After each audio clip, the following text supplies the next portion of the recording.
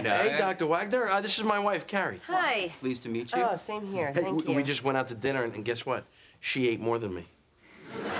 Yeah, I had a salad, half a sandwich, and an iced tea. Who is this guy? I don't know. I have no idea. So y'all set to get started there? I'm just going to use the men's room. Okay. And then you go back to work on me. This guy, I'm telling you, he's amazing. I wish I had more problems for him to fix. I'll tell you that much.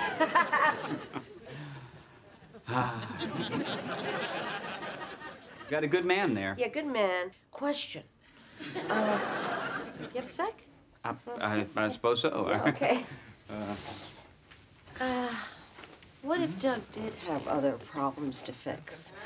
You know, hypothetically, could you just kind of throw those in there while you're talking about the weight thing? But sure, of course. I mean, my job is to steer the ship wherever the patient needs it to go. Yeah, you know where you might want to steer things? Doug's TV problem.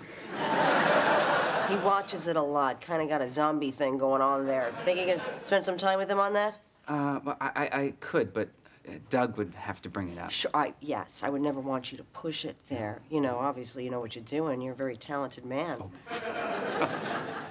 Anyway, whatever you can do about the TV thing, that would be great. Yeah, but, you know, it's really up to Doug, though. Yeah, it's just that Doug might need a little nudge, you know, like just a little bitty little nudge. My mother would make dinner for me every night, but after she got that job at the community center, she just stopped. I was only 7 years old.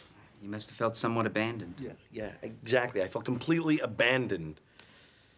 I mean, she only worked every other Tuesday, but still. Longest month of my life. So, what did you do on those nights until she got home? I don't know. I'd watch TV or, oh, God. I used to rip the head off my, G.I. Joe doll, and I'd stick it on top of a ketchup bottle and make him bleed through the ears. It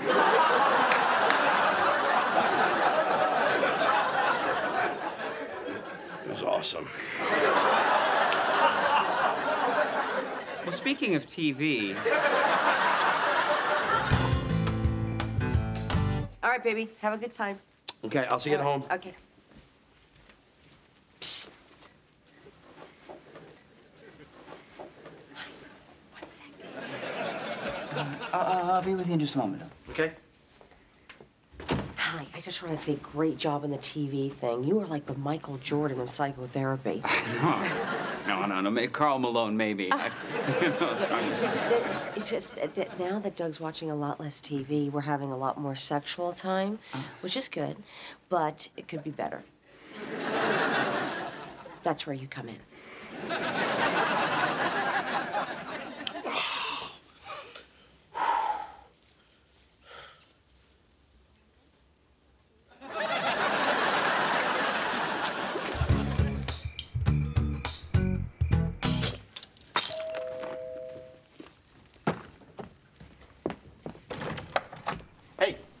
Deke, what are you doing here? I'm taking Doug to his therapy session. You are? Mm-hmm. But I always do that. Yeah, but we're going to the driving range after. See, now that he's dropped a few pounds, he can actually see the ball on the tee. Damn, but I really need to talk to his therapist. I need you to do me a favor. Okay, what's the favor? Give this to the guy, and whatever you do, do not let Doug see it. Okay. What is it?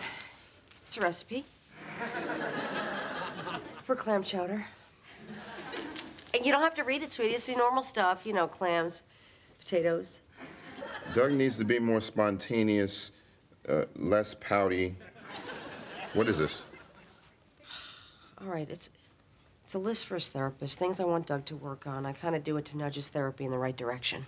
And Doug doesn't know this? No, if he knew about it, he wouldn't go for it. I mean, he needs to think it's coming from the therapist. Why, is that a horrible thing to do? Hand me the pen.